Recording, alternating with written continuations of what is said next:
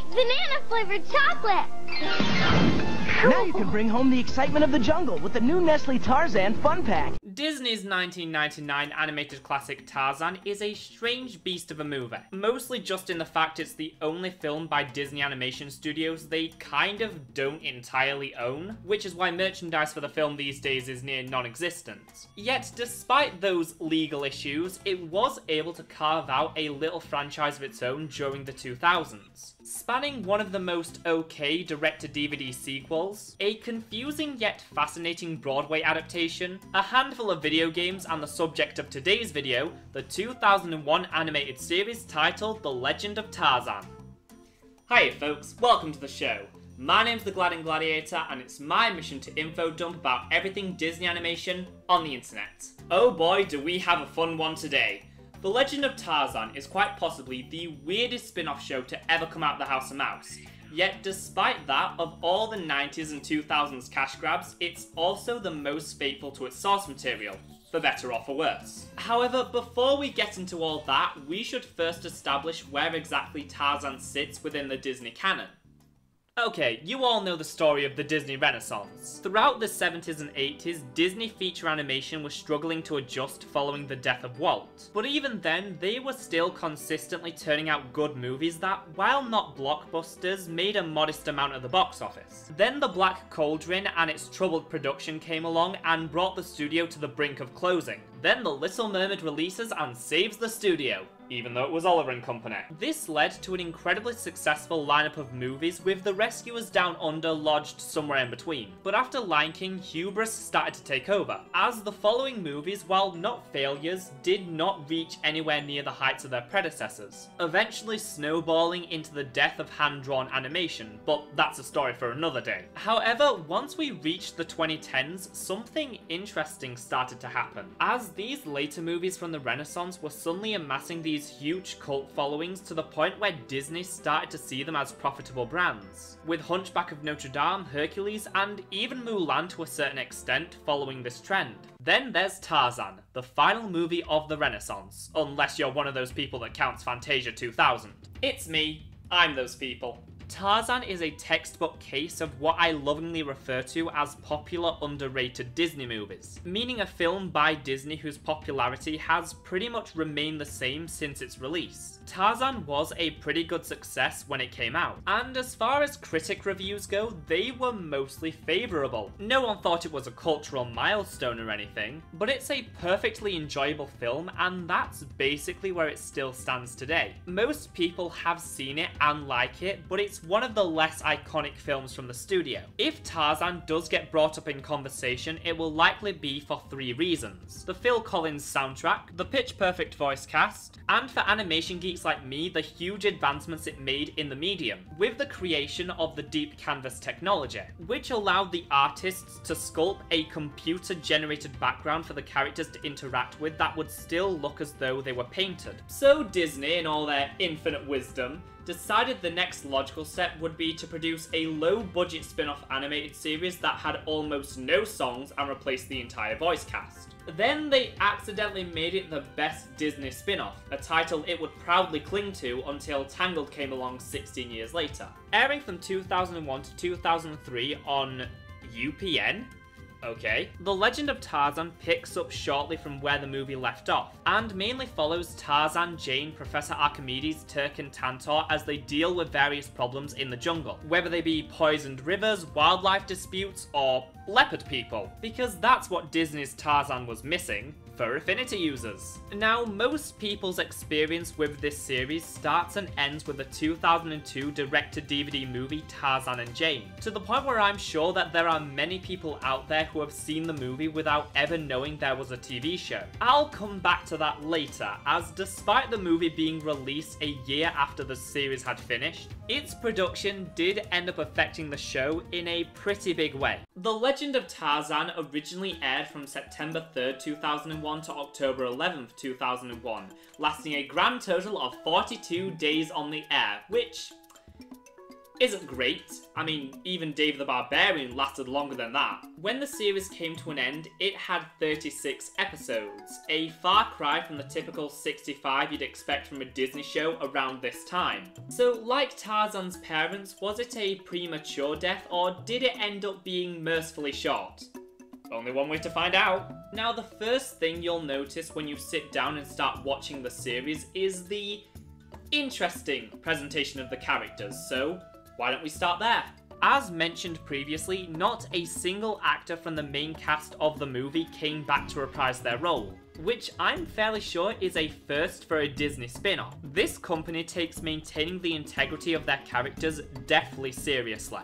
Which is why whenever they're going about turning a movie into a show, they'll try and get as many people from the voice cast back as possible. So when we get to the Legend of Tarzan, it's a little off-putting that not only did none of the original cast return, but some of these impressions aren't great. However, if you can get used to the voices sounding a bit, or in some cases a lot different, you'll pretty much find everything we know and love about these characters has remained intact in the transition from the silver screen to the LCD screen. Tarzan in the movie was voiced by Tony Goldwyn, who gave him so much life and energy, whereas here he's portrayed by Michael T. West. And I'll be with Jane. Jane, good morning. I'm going, out. As for his actual character in the series, obviously we follow his journey the most, and the writers have done a great job at continuing his story from the movie. The main focus of Tarzan is his struggles when it comes to adjusting into his new role of being the leader of the family following Kerchak's death. However, in his downtime, he continues to learn about the human world and society, which is sometimes just as much, if not more, interesting. Another thing I really admire about Tarzan's characterization is they don't turn him into a brooding, stoic hero, constantly showing his more playful side in between all the serious moments. Jane Porter was originally played by Minnie Driver, but in the series the role is taken on by Olivia d'Abo, who, while sounding very different from the character Driver gave life to, does evoke the same spirit while making the performance entirely her own, bringing this perpetual energy and enthusiasm to the role that makes Jane my favourite character in the series. 1, 2. Oh, look, bananas! Honestly, there's more to life than just swinging around on vines and saving people all the time.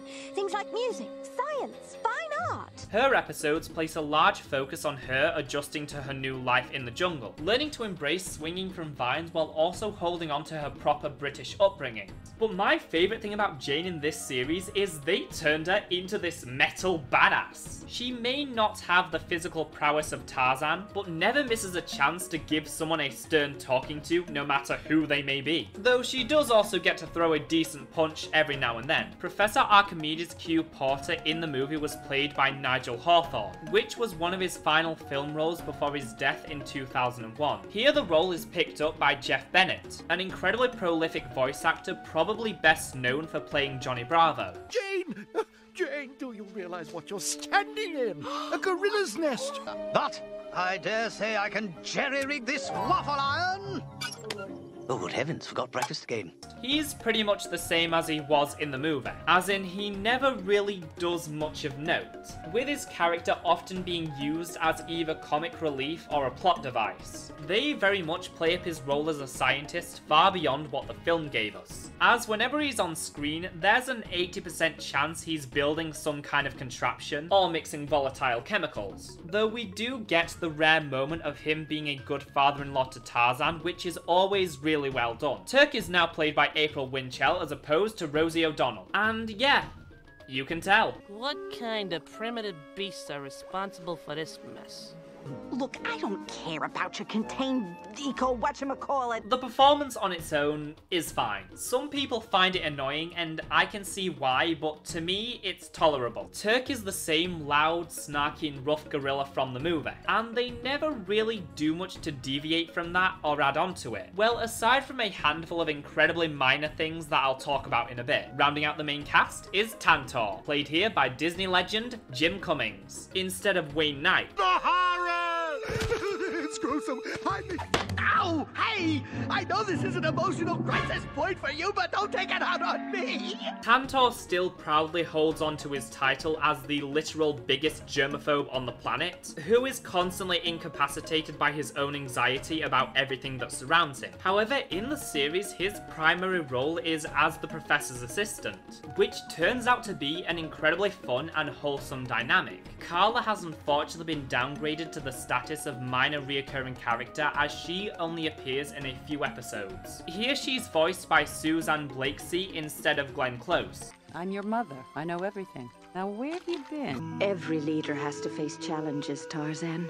Despite how minimal her role is in the episodes, whenever she does show up, she is still just as wise and loving as she was in the movie. Depending on the story, she will either be supporting Tarzan and helping him through his struggles, or teaching everyone a lesson about the balance of the jungle. The writers of this series understood each and every character they were taking from the movie, and you can really feel the effort to create a seamless continuation of their stories. Though maybe you're still a little bit skeptical about these claims and need a little more convincing.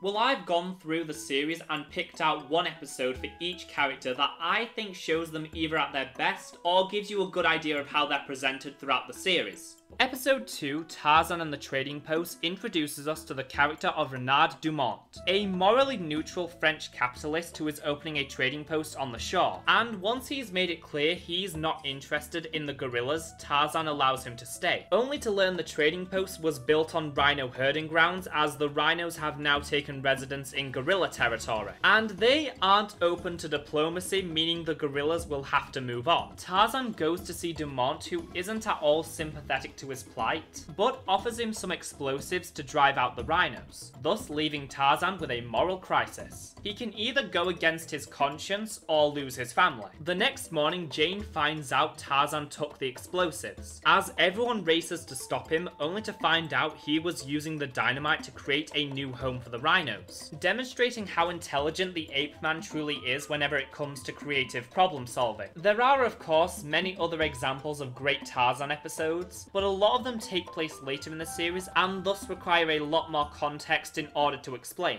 For Jane, I chose Tarzan and the Lost City of Opar, the furry awakening episode I mentioned earlier. In this episode, the professor is abducted by anthropomorphic leopards, who bring him before their queen La as a potential mate. She is obviously displeased and orders him to be sacrificed. As the rest of the family goes after him, Jane starts to feel like a burden, having to be constantly rescued by Tarzan even though he doesn't mind. Once they arrive and save the professor, La introduces herself and quickly grows fond of Tarzan, but his heart only belongs to Jane. Jane feels somewhat threatened by La, who preys on her insecurities about being a burden, causing Jane to eventually quit at trying to keep up with them. Then this happens.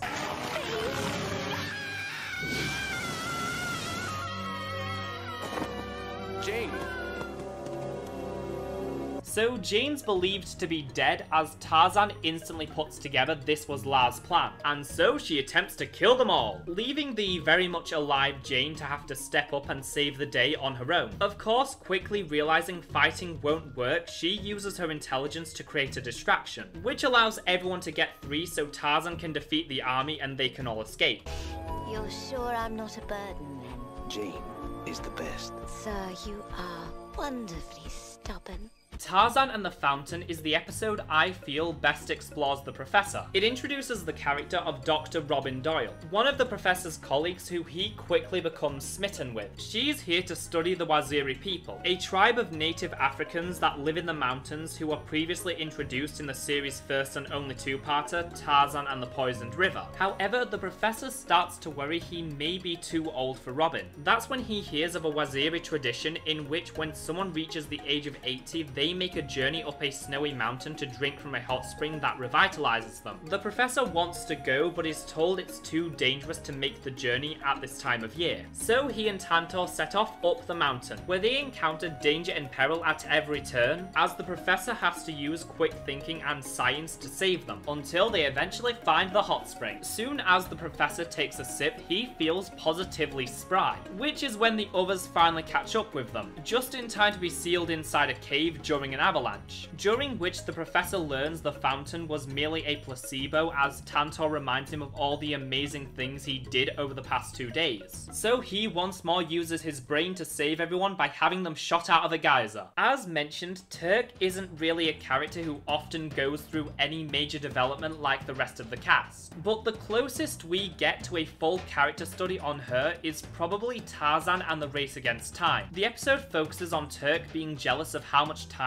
Tarzan has been spending with Jane, while also having to deal with the fact Tarzan was bitten by a poisonous spider, which will kill him unless they are able to find the rare Mububu flower, which only grows at the top of a waterfall, forcing Jane and Turk to work together and eventually reach an understanding so they can save Tarzan. Outside of watching Tarzan slowly die to the point where he starts hallucinating and sees Clayton, there's not much of note about this episode. However, it somewhat touches upon this idea that Turk isn't able to handle accepting her loved one's mortality, as throughout the episode she's very much in denial about Tarzan's condition, quickly changing the subject whenever it comes up until it's impossible to ignore, which is something that comes up again. It's not too much, but it's the most depth that gets added to Turk's character during the show's run. Now the next episode I'll be discussing is Tarzan and the All-Seeing Elephant, which, while not the best overall Tantor episode, I've got to talk about the episode of Disney's Tarzan that is all about faith and religion. Following 2 near-death experiences, Tantor starts believing in the All-Seeing Elephant, a legend from the savannah about a mystical being in the clouds who watches over and protects all elephants. As for the rest of the family, there's a mixture of beliefs. The professor is on the side of science, Turk is on the side of that's stupid, Jane is skeptic, and Tarzan doesn't really know if he believes in the ASC, but he does believe in Tantor. The characters journey up a mountain in order to learn the truth, as Tantor now believes he has a magical safety net. So he starts throwing himself into various deadly situations and is simultaneously saved by some sort of coincidence. Following almost being crushed by a rock slide but coming out unscathed, Turk temporarily turns to the All-Seeing Elephant, pushing Tantor forward only to realize that she has now set Tantor up to have his hopes be dashed. Jane and the others come up with a plan to save Tantor's spirit, and this is quite possibly my favourite Tantor moment in the entire series. I was thinking, maybe you don't have to watch over me anymore. Oh, really, Tantor? It's not that I don't appreciate it. It's just that, you know, if you didn't watch over me, you'd have time to watch over my friends. Like my best pal Turk. Tantor is scared of everything, yet when he suddenly believes a higher being is protecting him, it makes him so much more bolder and confident. Yet the first chance he gets, he willingly wants to give it up in order to keep his friends safe. However, Jane's ruse quickly unravels, leaving Tantor feeling dejected. On the way back down the mountain, the rest of the family become trapped on a crumbling ledge, with Tantor trying desperately to knock down a tree and give them a bridge across despite how much pain it's causing him. Then suddenly a bolt of lightning strikes the tree, knocking it over and allowing everyone safe passage. That's when they look into the sky and see...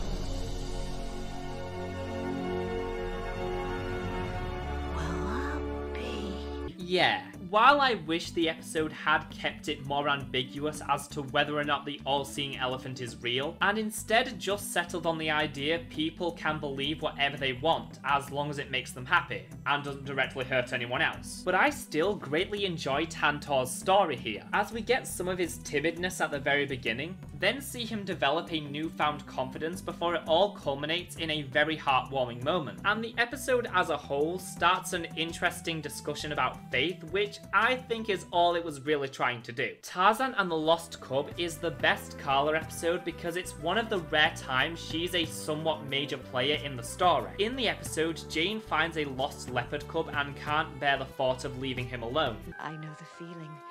I once found someone who was all alone. While everyone quickly gets on board, Tarzan is resistant for obvious reasons, leading Jane to remind him he was once in the same situation. But after a while, it becomes clear this isn't working. Jane, unsure of what to do, turns to Carla for guidance, who tells her if there had been other humans around when she found Tarzan, she would have taken him to them. So in spite of the obvious danger that was brought up in the beginning of the episode, that's what the pair decide to do. They're quickly attacked by the leopards, but then saved by the cavalry arriving. While they fight, the leopard cub Lot goes to get its mother, who then wards off the others and allows the family to escape. They make some new friends, and Tarzan is forced to confront his own personal biases. While Carla only appears at the beginning and end of this episode, the scenes we do get of her are incredibly strong and call back to why she is one of the most underrated characters in the entire Disney canon. There's also a slew of original characters made just for the series, but we'll address those as they come up later. So now that we've fully established how well the writers handled the characters in the transition from film to television, it only makes sense to take a look at the animation next, which I imagine will be the most contentious aspect of the show for a lot of people, as admittedly, it is a mixed bag. Nevertheless, there is still genuine effort put into the visuals of this series that I feel warrants some appreciation.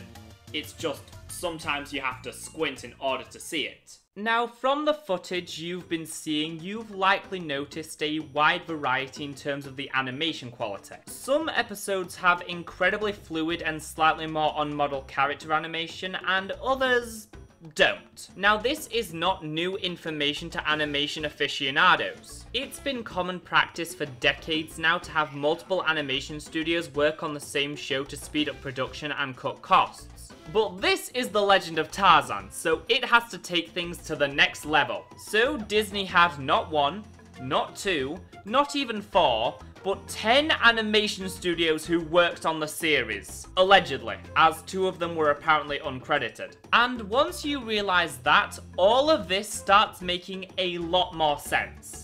Why the show has these fast-paced, well-choreographed and intense fight scenes while also rarely ever seeming to be able to draw the characters on model. Then there's the quite frankly bizarre and off-putting colour palette that makes the show look simultaneously overly vibrant and quite dull. I mean, what was the thought process with Jane's skin tone here? How, after months of living in Africa, has she gotten paler? To end this section on a more positive note, I will say when the show is put in the right hands, it can be visually stunning, even somewhat pushing the envelope for TV quality animation. But now that we've gotten a good grasp on the basics of the series and how it handles its identity as a spin-off, we can finally get into the nitty-gritty and talk about just what makes this show tick, as well as why, to me, it really stands out both compared to its predecessors as well as what came after it. There are many factors that in my opinion make this show a cut above the rest. Depending on your initial thought when you think of a TV series based on Disney's Tarzan, the tone of the show is either nothing like you were expecting or exactly what you anticipated, yet still quite surprising. As I keep reiterating, this series was the first time I felt a Disney spin-off tried to be a worthy continuation. While now with the likes of Tangled and Big Hero 6, we're no stranger to a spin-off show attempting to tackle more complex subject matter or carry over themes from the movie.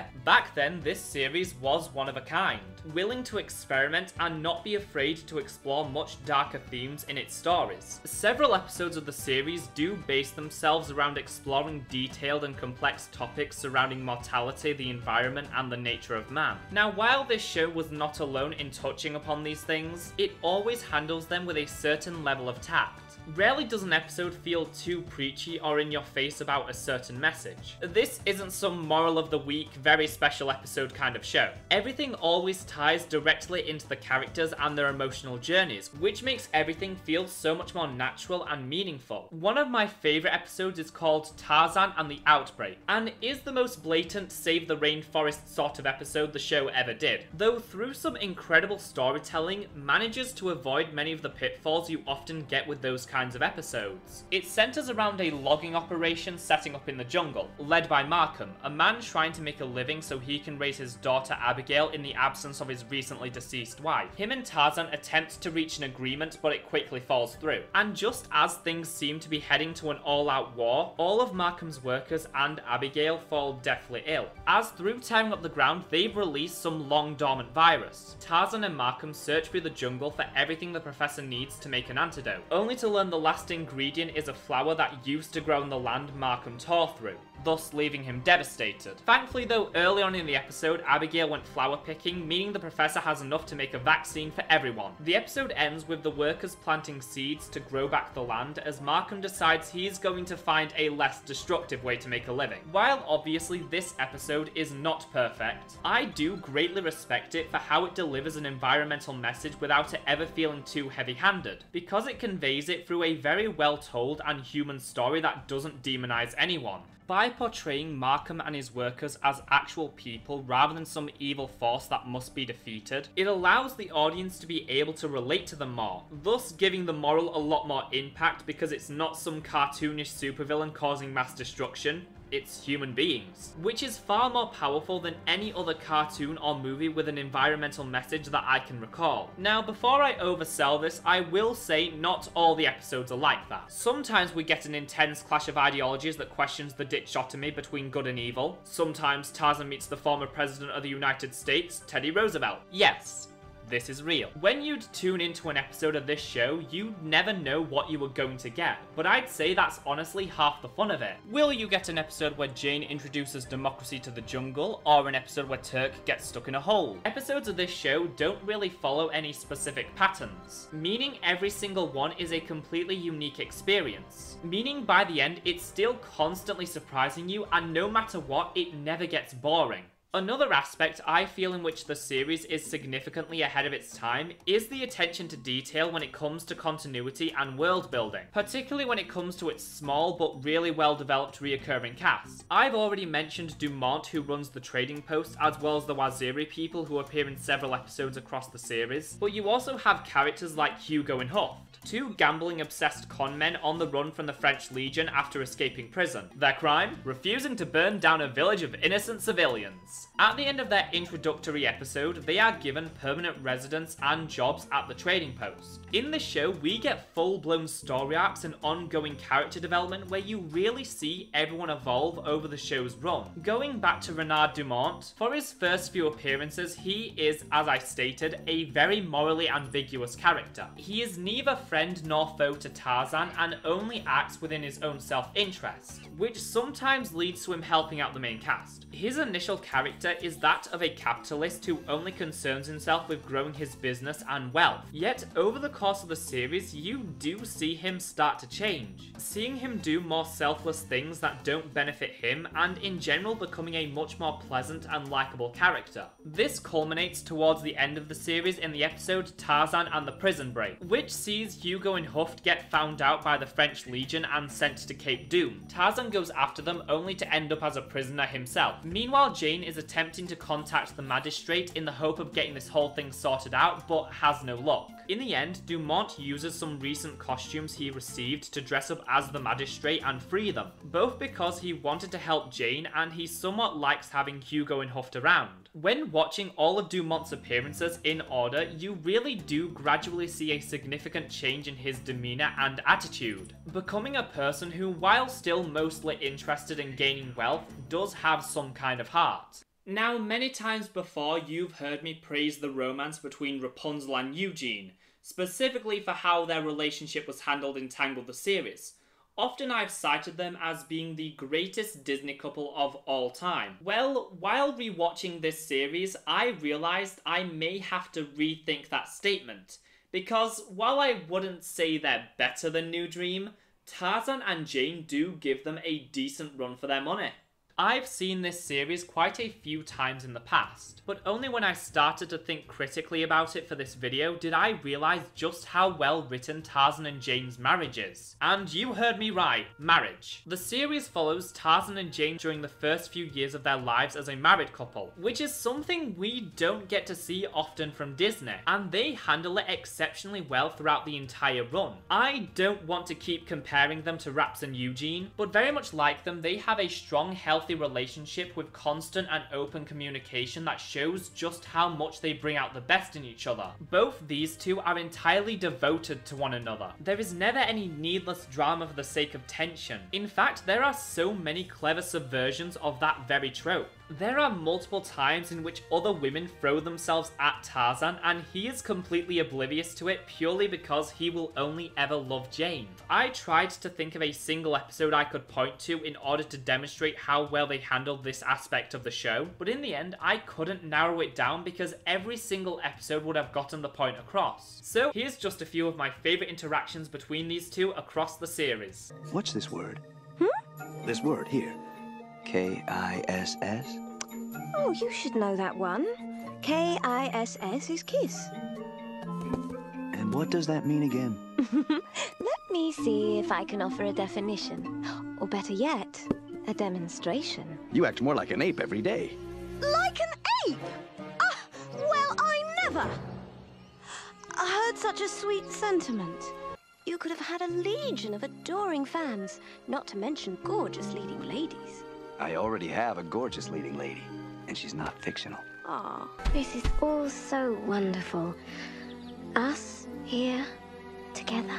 There's no place I'd rather be. And those are pretty much all the major points covered when it comes to highlighting what really works about this series. Now, you're all probably thinking this sounds like an intelligently crafted and captivating series full of big dramatic character arcs and emotional storytelling, and it is, to a certain extent. Yep, every coin has two sides, and despite the fact this show has an awful lot going for it, it's unfortunately held back from reaching its true potential by a few glaring issues.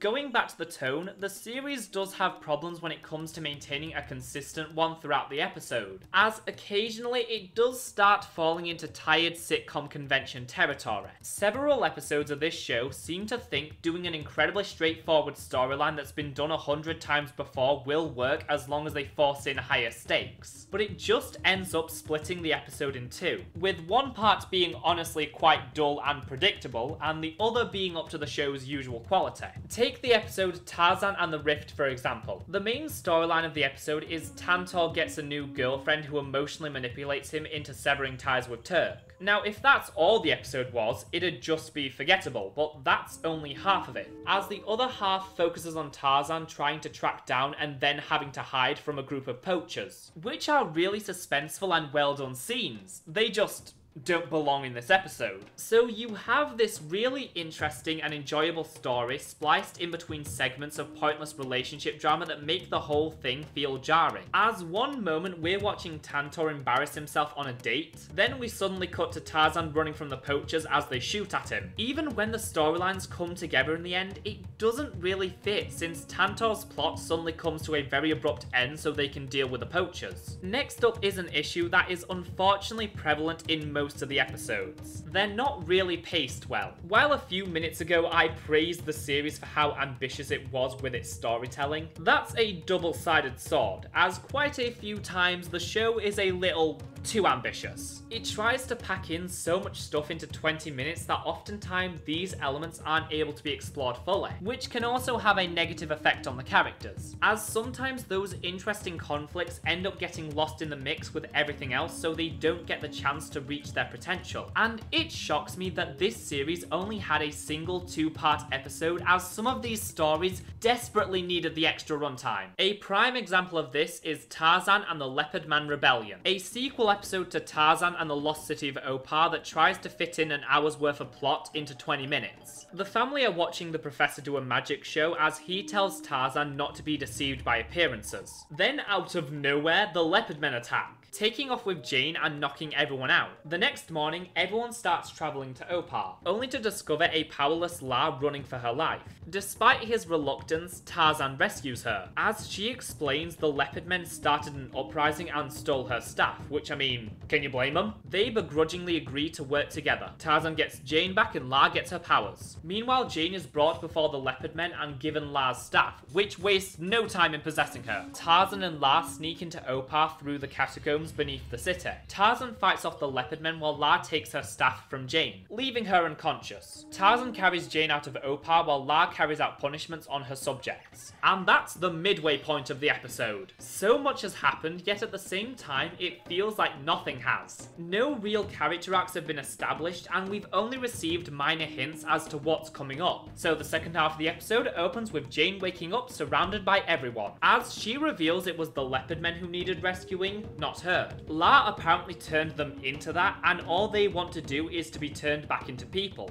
which is why they took Jane so that they could make her their queen and she could in turn free them. Wow, we've finally been told what the episode's about, with only 8 minutes left. So Tantor distracts La by saying he's come bearing gifts, while Tarzan and Jane sneak in and tell the leopard men they're here to help. By this point, La's figured out what's going on and continues with her execution of the leopard man responsible for this insurrection. As the writers decide, furries aren't enough, so they throw in some tentacles for good measure. Tarzan jumps in and frees him as they fight off the tentacles. What follows is a thrilling scene of Tarzan saving Leopard Man and Leopard Man saving Tarzan. But just as they're about to make it out, disaster strikes.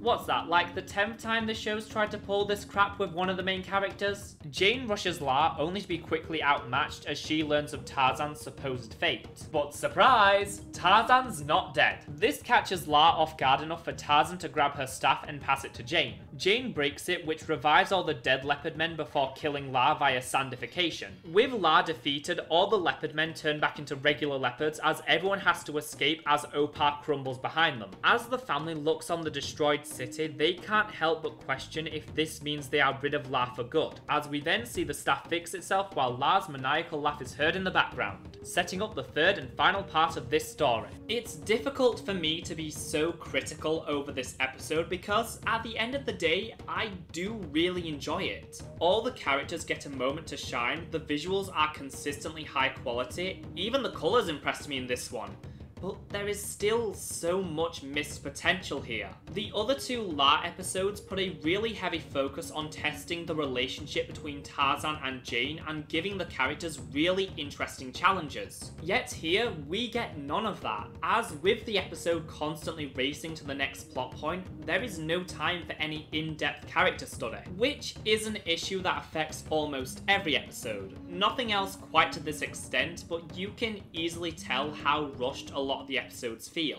Then we have the songs, or lack thereof, because for no reason 2 episodes of this series feature original musical numbers. Yep, only 2, which makes you question why even bother doing them at all. The episodes in question are Tarzan and the Fugitives, which I've already talked about, and Tarzan and the Protege, which is about Dr. Doyle returning to Africa, this time with her shy and insecure nephew Ian. Through spending the day with Tarzan, Ian slowly starts to admire him and wants to emulate him. Both these songs are internal monologues, sort of trying to replicate how the songs in the original were presented. The best thing I can say about them is they are incredibly short and not too painful to get through. They aren't catchy, the lyrics sound like they're being made up on the spot, and these actors, bless them for trying, but please stop. Why are these here? They add nothing, and the fact that there's only 2 of them means whenever they do show up, it immediately catches you off guard. It actually made me miss the Phil Collins soundtrack. Note, the songs in Tarzan are really good on their own, but lack any true connection to the emotions in the context of the narrative beyond very surface level stuff. They don't give you any new information or insight about the characters, and instead usually opt to describe exactly what's happening on screen. Don't worry, we're almost done with the negatives. I've just got one final thing to complain about, and unfortunately, it's a big one. Because for all its fantastic elements, the fatal flaw with The Legend of Tarzan is that it doesn't know what it wants to be. Up to this point, I've exclusively talked about The Legend of Tarzan as a spin-off from the Disney animated movie, but that's actually only half of the show's identity, as on top of being a continuation of the film, it's also an adaptation of the series of novels that inspired said film. On paper, that sounds like a really good idea, but it doesn't factor in that Disney's Tarzan is nowhere near the same as the novel series, which means throughout the show, these 2 ideas are constantly fighting for dominance, which is why you end up with some stories focused on Tarzan struggling to rise to the challenge of leading the gorillas, and also stories about leopard people, mystical apes, and dinosaurs, which we'll get to. On their own, these elements are Fine. I mean, I did say I really do enjoy the Lost City of Opar story arc. If the show wanted to go all in on this insanity, I may not have liked it as much, but I would have greatly respected them for committing to it. But they don't. Instead, they try to introduce all this surreal stuff that simply doesn't fit within the world the movie established, leading to the series having a major identity crisis. While I greatly appreciate the writers trying to incorporate elements from the novels, I do think they should have been a bit more considerate about what might feel out of place. Like, the Waziri people are a great inclusion that expands on the world and feel like they could coexist in the same reality as the movie. Dinosaurs, on the other hand. Okay, let's talk about it. Episode 11, Tarzan and the Hidden World, is the moment where this show completely derails itself. The episode introduces the professor's rival, Samuel T. Philander, who often stole his work. He's able to track him down, thinking Archimedes might have made some big scientific discovery that he can pass off as his own. What's he supposed to be, the missing link? Sir, that is my son-in-law. Oh, congratulations, Jane. He's exactly the kind of man I expected you to marry. Don't worry, he's not in many episodes. The professor, under the impression Philander is there investigating a big scientific discovery, scrambles to figure out what it is so he can beat him to it. During this, Tarzan reveals he's actually seen a real live dinosaur in a place the gorillas call Pellucidor. After some in-law guilt tripping, Tarzan agrees to take them there. Philander follows them, and when he's discovered, Jane gives him a good telling off, but forgets about the whole prehistoric killing machines thing. Jane is able to ward them off with some quick thinking and save them all, as her and Tarzan want to leave, but the professor isn't so eager. But he's got pictures, Janie, and I haven't got a bit of proof for myself. We must stay until I find something to take back. They stumble across a nest as Archimedes has a moment of weakness and attempts to steal an egg. And there's no way they do an episode about dinosaurs without a T-Rex attack. Tarzan fights it off as everyone makes a run for the exit until the truth comes out. Tarzan gets trapped under a log, forcing the professor to give up his proof to save his family. But, you know, T-Rex. Philander leaves them there to die, but they're able to use science to ride a geyser back up to the not-so-hidden world. Back in London, Philander is made a laughingstock when he learns all the film in his camera was taken by a curious baboon. I will state once more for the record, if I'm taking this as its own thing, I do like it. It's incredibly creative, unapologetically weird, and at its core has a great story about the professor. But it doesn't work when it's placed in between episodes that keep things relatively simple and act like a sequel to the movie. And part of me gets the idea the writers know this, because they try and keep both parts of the show as separate as possible. Carla and the gorillas never appear in any of these more outlandish episodes, nor do any of the concepts get referenced in the more grounded stories, essentially giving people the option to ignore them. Didn't I say this was one of my favourite shows Disney ever made? Well, it is, but you're always going to be more critical over the things you love. Well, you won't, but I kind of have to, as it's my not really, but maybe in the future, depending on how this goes, job. But I am finally done with the nitpicking, meaning we can leave all that negative stuff behind and just focus on the great things from now on, starting with how badly Disney treated this show. Now, this goes a little beyond simply airing the episodes out of order, to a point where I consider what they did with this series to be one of the most asinine decisions Disney executives have ever made when it comes to releasing a show. I know that's quite a big claim to make considering recent years, but hear me out. First, let's quickly discuss the obvious. They aired the first episode of a very continuity-heavy show as the series finale. Tarzan and Tublat's Revenge is the pilot episode of the series that introduces the closest thing we ever get to a main reoccurring villain with Tublat, a violent gorilla who was once a member of the family until he was exiled by Kerchak. On top of that, the episode also fully introduces Tarzan's fear of not being able to measure up to Kerchak and is all around a perfect first episode of the series. So it was aired as episode 36 instead for no reason whatsoever, meaning we saw all the sequel episodes to this story first, and that's not the only time it happened, and not even the worst time.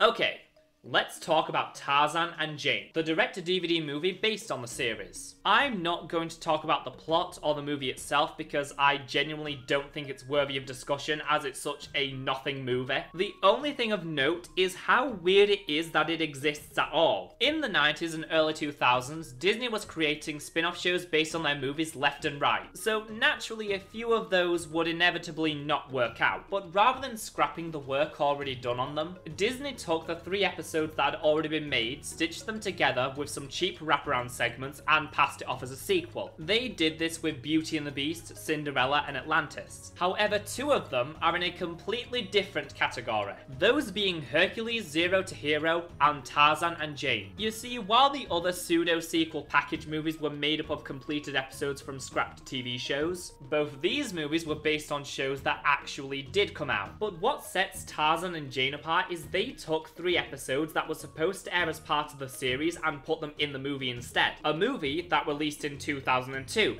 A year after the show ended. One of these episodes is called Tarzan and the British Invasion, which introduces Jane's trio of friends from England who have come to rescue her, Eleanor, Greenlee, and Hazel. Characters who also star in episode 25 of the series, Tarzan and the New Wave, which, again, was released a year before the episode that was actually supposed to introduce these characters. And the same also applies to the second episode of the movie. Now, those episodes from Tarzan and Jane did eventually air by themselves on TV another year later, where they were branded as Season 2. I'm trying to wrap my head around why they thought this was a good idea. If they want to make a mediocre direct-to-DVD movie that gave anyone who saw it first a bad impression of the show, fine. But why would you specifically remove episodes that have sequels? There are so many episodes in this show they could have made exclusive for the movie without causing any problems. Maybe the ones that aren't the weakest of the entire show. Instead, all it did was confuse a bunch of kids who had no clue who these people were or how Tarzan knew them. But the biggest travesty here is in doing this, they prevented a bunch of people from witnessing the greatest moment of the entire franchise. Tarzan, do tell us more about your family. I never knew them. Oh, that's very sad. They were killed by Sabor, the leopard. Oh. In this room. Oh. Right there. Okay, for real now, that is everything negative I have to say about this series and anything surrounding it. So to bring the mood back up before we end off, I'm going to talk about 5 notable episodes of the series. These aren't my personal favourites, well, aside from one, but they're all either really interesting or incredibly bizarre to the point where I think they warrant further discussion. Episode 14, Tarzan and the Jungle Madness, sees Tarzan and Jane return from a visit to the Waziri village, as Hugo and Huft inform them of their new business venture, dog whistles. As Jane is informing them of the flaw in their plan, the boat docks by the trading post, which is expanding with new guest rooms, running water, and radio towers. As the two swing home, they notice how eerily quiet the jungle seems, only to find the treehouse and camp ransacked and the professor missing. Eventually, Turk and Tantor show up rambling about some insufferable ringing, until they lash out attacking Tarzan and Jane. What follows is a tense story about Tarzan and Jane running from every creature in the jungle while also trying to figure out what caused this. Eventually, they find some mysterious new flower they believe to be the culprit, but this discovery is short-lived thanks to tragedy. Daddy! Fortunately, the professor had been able to make an antidote. However, once Tarzan and Jane find it, they discover it has no effect. Tarzan and Jane get chased into a cave where they come across the very much alive professor. By this point, Tarzan has figured out the ringing is being caused by Demont's new radio towers. As like the dog whistles, it was creating noise at a frequency only the animals could hear, and so he tricks the animals into knocking them down, thus bringing them back to their senses. The mystery of this episode is so well done, despite the fact the answer is given to you right at the beginning. Though for kids, I imagine it would be effective in fooling them, especially with the flowers acting as a red herring. It's also another episode to demonstrate why people shouldn't underestimate Tarzan's intelligence. But what's really remarkable about this one is how it establishes a certain tone for the whole thing. Seeing Turk and Tantor lashing out at Tarzan and Jane can actually be genuinely unsettling to watch. The whole thing just builds into this beautiful crescendo that gets my heart racing every time I revisit it. Episode 17, Tarzan and the Rough Rider, is one of the most strangely fascinating episodes of any show I have ever seen. This is an episode in which Tarzan saves the former 26th President of the United States of America, Theodore Teddy Roosevelt, from a kidnapping plot. I'll give you a second to process that, okay? Here we go. The former 26th President of the United States, Teddy Roosevelt, arrives in Africa for a safari, and upon meeting Tarzan, chooses him to be his guide over the people already assigned to him. Good thing too, since they are actually part of a group of thugs plotting to kidnap the 26th President of the United States, Teddy Roosevelt. However, we quickly learn former 26th President of the United States, Teddy Roosevelt, isn't here to merely observe. As the first chance he gets, he attempts to shoot Tantor. I thought you were a great leader like Kerchak. But you bring guns for hunting like Clayton. I love how even in an episode about Tarzan meeting the former 26th President of the United States, Teddy Roosevelt, they are still trying to find a way to tie it back into the movie. You gotta admire that level of hustle. While Tarzan's back is turned, the former 26th President of the United States, Teddy Roosevelt, is taken by the thugs. Tarzan attempts to save him, only to end up captured as well. While they're tied up, the former 26th President of the United States, Teddy Roosevelt, apologizes, as Tarzan asks him why humans hunt for sport. Not for sport, for science. How else could we study a 2-ton elephant? Not everyone has all this wide, unspoiled space in which to get acquainted with the animals. Why not? Well, that's a very, very good question. They manage to escape, but former 26th President of the United States, Teddy Roosevelt, has twisted his leg, so they have to take a rest. In this moment of respite, the former 26th President of the United States, Teddy Roosevelt, asks Tarzan to teach him how to talk to the animals. They're cornered by the thugs as Tarzan is netted, but Turk and Tantor charge in with a stampede. Tarzan climbs up to the blimp while Tantor anchors it. Turk climbs up to offer some assistance, then the villain pulls a grenade. Thankfully though, everyone escapes in a plane. At the docks, former 26th President of the United States, Teddy Roosevelt, once more apologizes for his earlier actions, and vows to head home and share what he's learned with his people. Jane was right. You are a great leader, like Kerchak. Maybe. I'm gonna try to be a great leader, like Tarzan. Then former 26th President of the United States, Teddy Roosevelt, heads off and the episode ends. How on earth did an episode like this ever come into existence? Someone at Disney had to pitch this idea, others had to sign off on it, and many more people had to work on it, and at no point did anyone stop for a second and think, hey, this is kind of dumb. But the most baffling thing about all this is that it kind of works.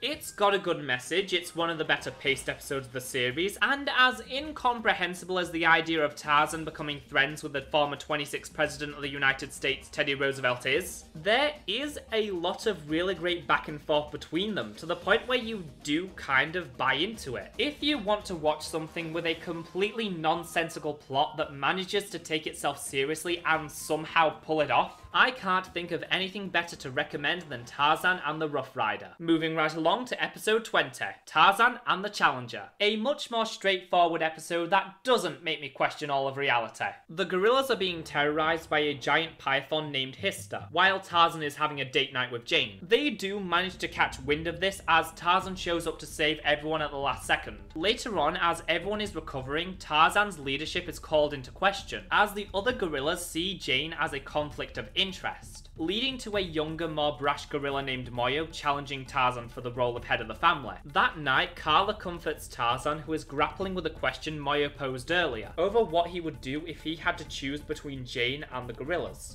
There's no choice to make, Tarzan. Jane is part of the family.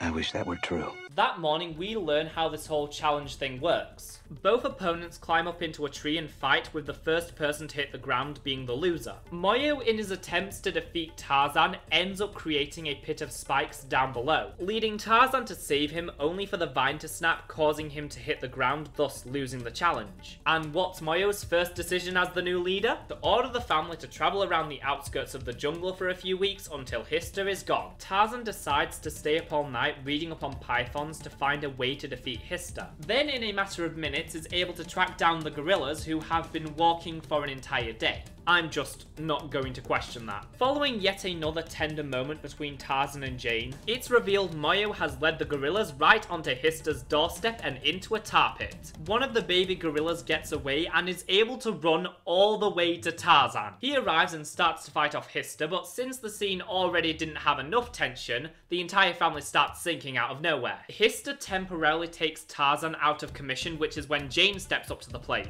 leading Hista away so Tarzan can save the gorillas. Soon as he's out, Moyo rushes off to go help Jane, realizing he was wrong about her while Tarzan saves everyone else. Moyo gets Jane out of danger as Tarzan uses the knowledge he picked up from his late night study session to cloak themselves. Him and Moyo work together to defeat Hista by luring them into the tar pit where it almost instantly drowns. And we end with Moyo apologizing to Tarzan and Jane, admitting he's not ready to be a leader yet and transferring power back over to Tarzan. This is the perfect episode of the series. But when I say that, I don't mean it's the best. If I were to rank these, it would probably end up around the top 10. What I mean is this is an episode that best utilizes all the series' most engaging elements while also not falling victim to any of the major problems I have with the show. Its storytelling is very much in line with the film. It presents Tarzan with a really interesting conflict that tests the strength of his character. The pacing for once is really good, with the episode having a lot of action yet still giving plenty of time for quiet moments where the characters can just process their emotions. It takes a simple concept and does everything it possibly can with it, while still leaving room for lots of great character development, which is something I wish more of the episodes had been able to accomplish.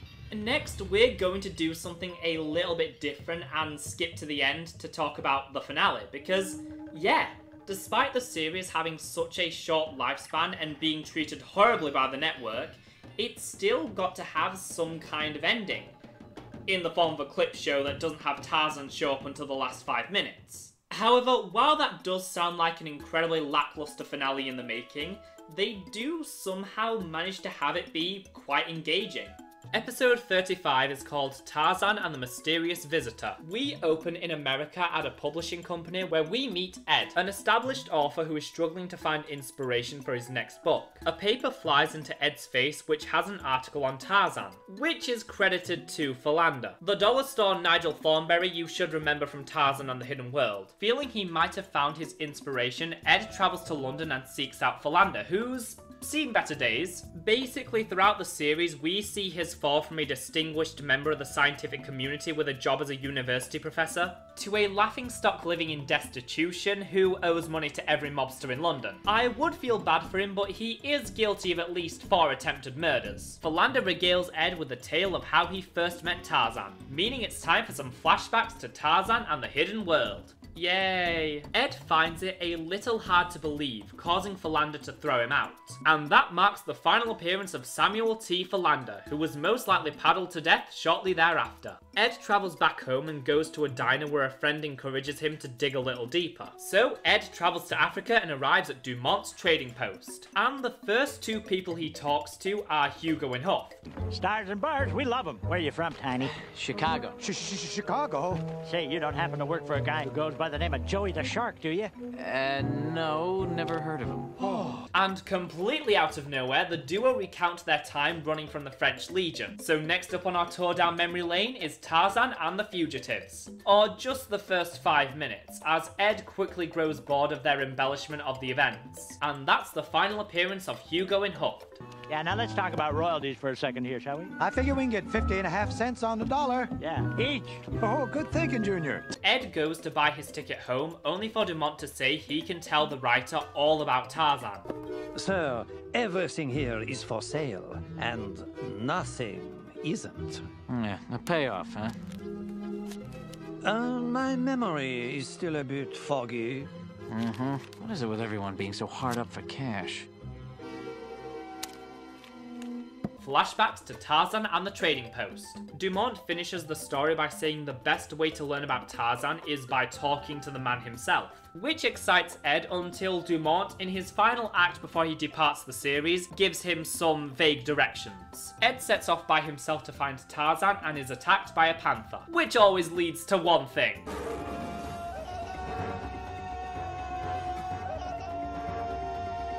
Tarzan brings Ed to the treehouse and gives him the full lowdown. Jane butts in, saying Ed shouldn't be so fixated on the action and spectacle as there's so much more to Tarzan outside of that, giving us a quick recap of Jane's arc throughout the series and her marriage to Tarzan through a montage. Ed finally gets a sense of the full picture and realizes he has his inspiration.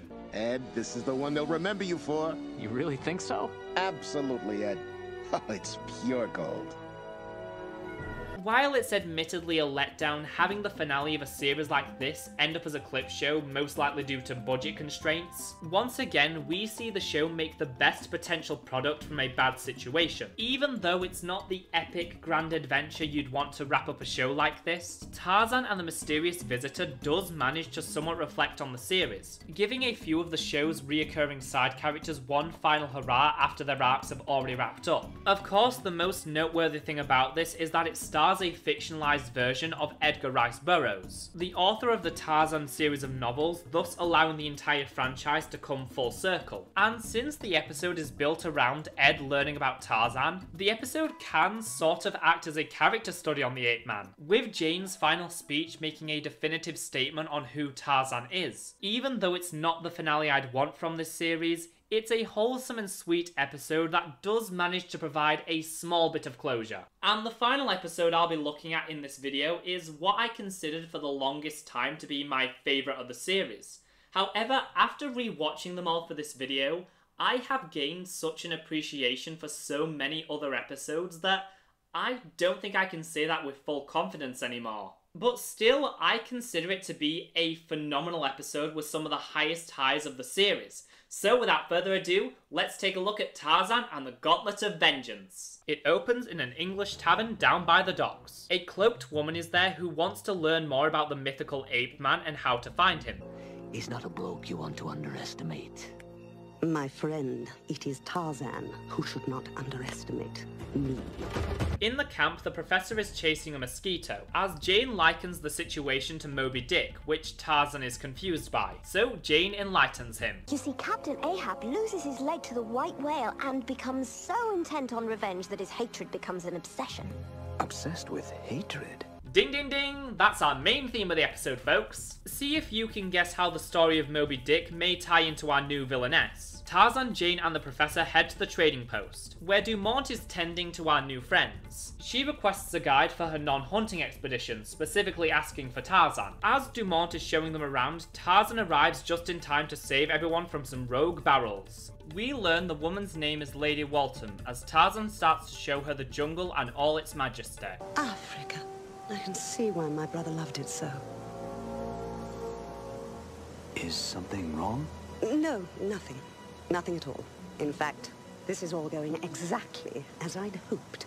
Have you figured it out yet? Meanwhile, the valet, who we later learn is called Hobson, abducts the rest of the main cast. Tarzan and Lady Walton take part in the show's favourite pastime, out of nowhere conversations about ideologies. In today's instance, the subject is revenge. Animals don't understand revenge. Only humans do. Of course. And we are humans, aren't we? Have you figured it out yet? They return to the treehouse and find Jane missing as Lady Walton reveals her true colours. And I hope you figured it out by now, because time's up! Think back. Jane and the Professor didn't come to Africa alone, did they?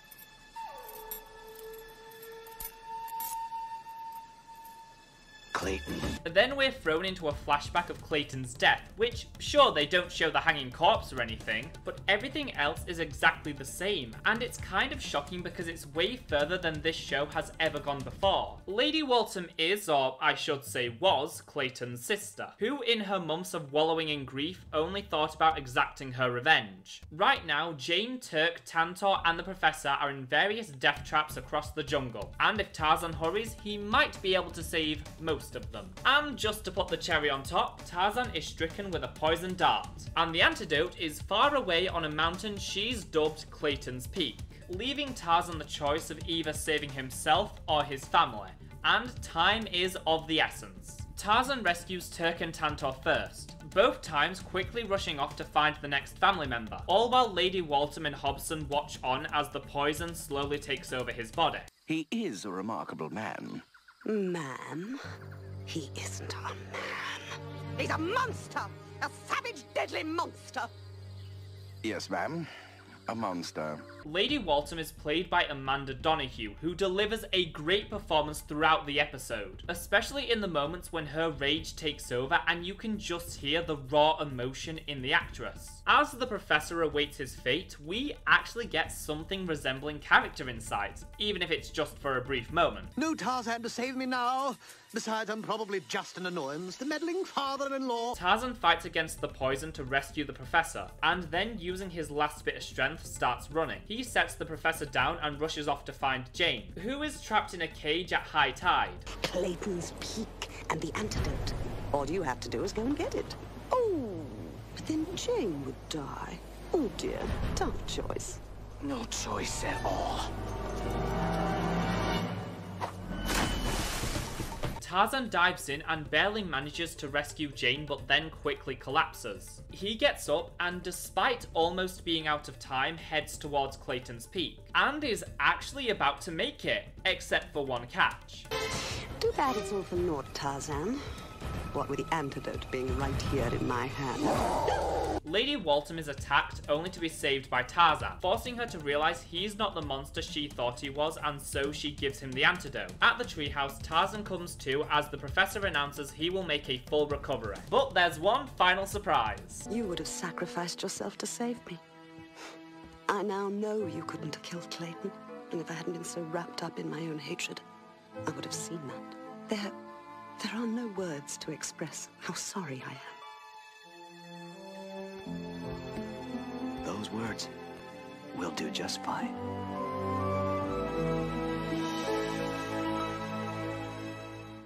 While it isn't immune to the pacing issues that hang over the rest of the show, especially during the ending, Tarzan and the Gauntlet of Vengeance is just as thrilling now as when I first saw it years ago. It takes the Disney sequel cliche of the villain's relative attempting to avenge them and turns it into something emotional, action-packed, and smartly written. What really makes this one stand out is that the villain is the protagonist. While we follow Tarzan on his race to save his loved ones before succumbing to the poison, it's Lady Waltham who gets a full character arc, as throughout the episode we see her slowly start to question her preconceptions of Tarzan until eventually realizing she was wrong. It's a well-constructed example of how grief can mentally destroy a person and cause them to act irrationally. I imagine a lot of people will take issue with how quickly Tarzan forgives her, especially after she just tried to kill him and his family. But that's kind of the territory that comes with a show that's so constantly intent on raising the stakes as high as possible.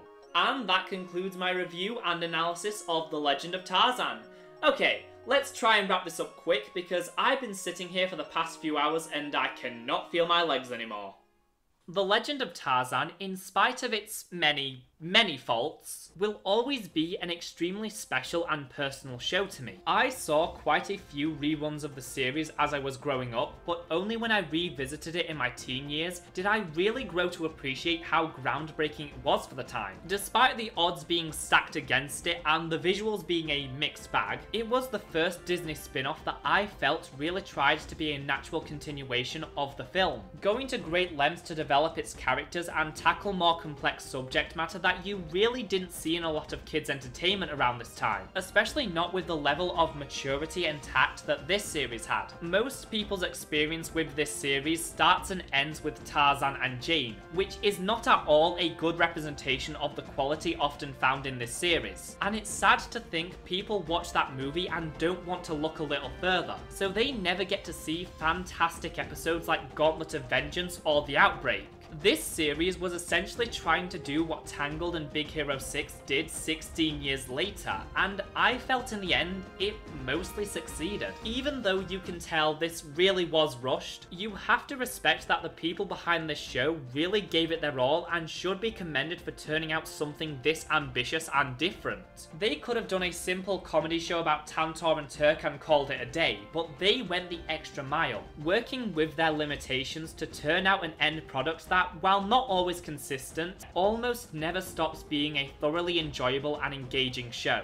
And if you also want to check out this bizarre yet passion-filled cash grab, too bad, you can't, because it's not available to watch legally anywhere. It's not on Disney Plus in any territory to my knowledge, and there was never any substantial home release. So if you're interested in watching this show, I guess you're just plain out of luck. I mean, I would never suggest searching for the show on a free streaming site or even right here on YouTube where you find most of the episodes in pretty high quality, because that'd be morally wrong. Just because Disney, as often is the case, refuses to acknowledge these shows' existence or put them anywhere people will be able to watch them legally, that doesn't make it right. So I guess you'll just have to do without and go watch one of the many other high quality titles that actually are on Disney Plus, like Marvel Superhero Squad Show or Kirby Buckets or Fastlane.